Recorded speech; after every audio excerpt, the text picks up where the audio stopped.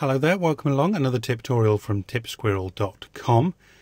Now I should remind you, as always, that I'm not a Photoshop trainer, but I do like to pass on any tips and tricks that have helped me along my way. Now, as you can see, this week what I'm doing is I'm getting ready for the holidays and my Christmas party. But I'm getting my invites ready and they're looking a bit bland, looking a little bit bleak.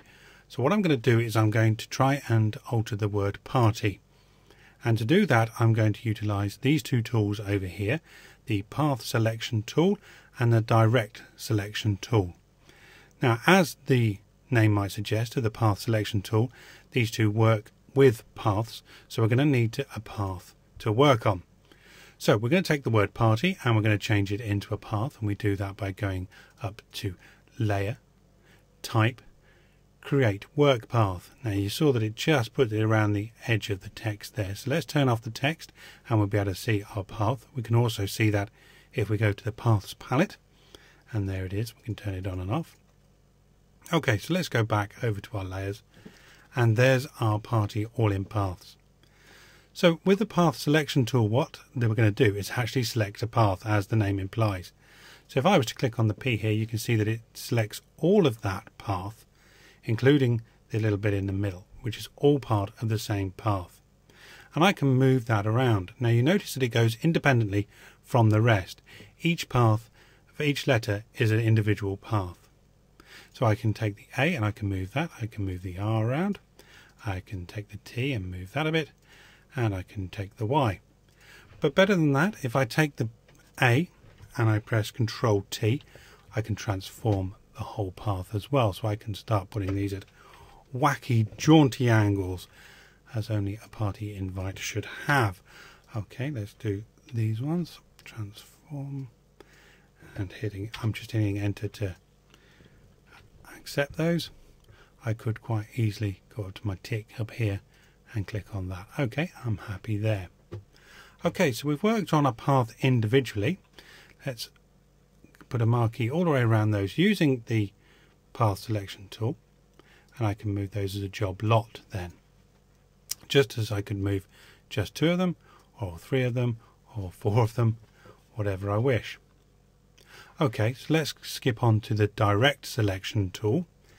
Now I can start selecting actual points. So you can see this P is made up of several points. Now if you know how the pen tool works, you'll understand these points, but don't worry if you don't. Just know that each one of these is a little anchor for the path, and we can change where these anchors are. So let's take, for example, let's take this one here. Now I can take that one and I can move it out like that. Very good. Not sure I like it, so I'm going to Control Z that. Excuse me. And let's go these two. So I've only highlighted, by putting a marquee around, I've highlighted these two, and I can take them out like that. Now that's a bit better. So now I can highlight all of the ones at the bottom of the P, and I can drag, I can drag those down. Now, just with many things with Photoshop, I can hold the Shift key to constrain it to a straight line. Well, actually a 45-degree angle, you can see there. But it keeps it nice and straight, so I can make that nice and long. Same applies for everything. Oops, everything else. Obviously, you've got to be careful you don't hit any of the other points. So there we go. I'm going to take that one down, and let's make this bit of the R. So we can select all of it. There we go, and we can make.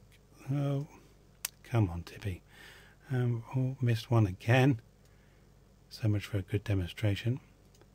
There we. Oh, dearie, dearie me. Okay, one more try, and then I'll start hitting things. That's it. Now I click on that and there we go. I'm holding the Shift key down again, and you'll notice it's bringing it down straight. Well, that's not really what I do. I wanted to bring it at a bit of an angle.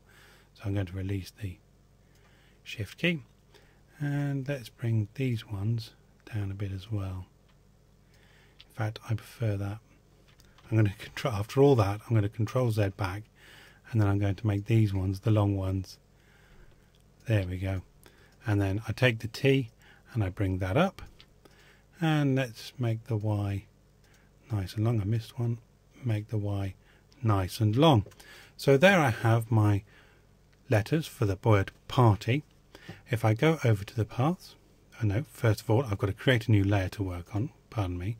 Go over to my paths palette, so make sure that's selected, and then using this icon here, fill path with foreground colour, and there we go, we've got it all back to green, but it's still got a path around it, so we'll click off that and we'll go back to the layers and we have our layer of party. Okay, I'm going to use this icon here to lock the transparent pixels, and there's another little movie about that, a tutorial about that, which you can find. And I'm going to use the gradient tool, and because the transparent pixels are locked, I can just whack my gradient on there and it fills in my word party. Okay, unlock that, double click it, and let's put a drop shadow on there, and that's much better. So now I'm all ready for the Christmas party.